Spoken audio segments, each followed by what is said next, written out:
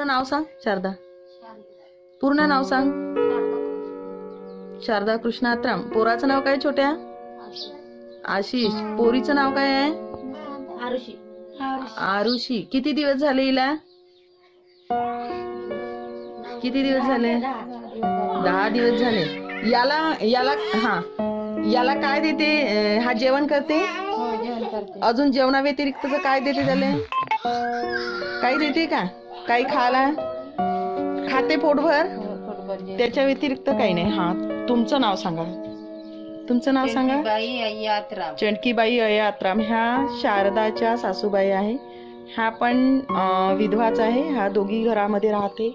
हे त्यांचं तेल मीठ तिखट हे आहे. स्वयंपाकाची रूम आहे त्यांच्या. आणि ही तूड आहे. एवढंच यांच्या घरामध्ये आहे. ठीक आहे. मग आता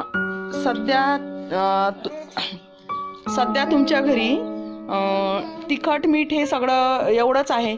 याच्यानंतर तुम्ही काय कुठं घेणार आहे? गावात दुकानात काय काय मिळते?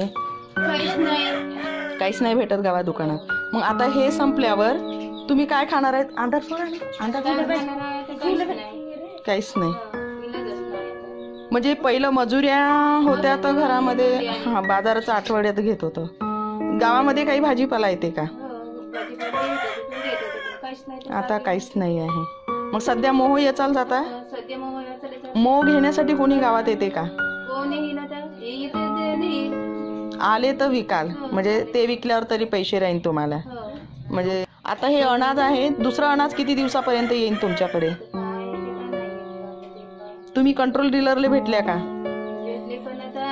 2 महिन्यातून बंद झाला म्हणते.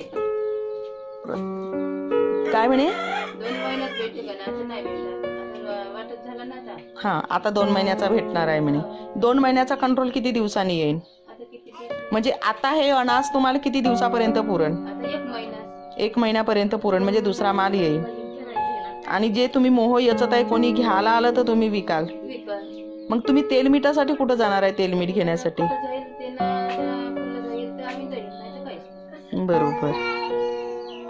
आता तुम्ही मजुरी करून यांना पोसावं लागेल.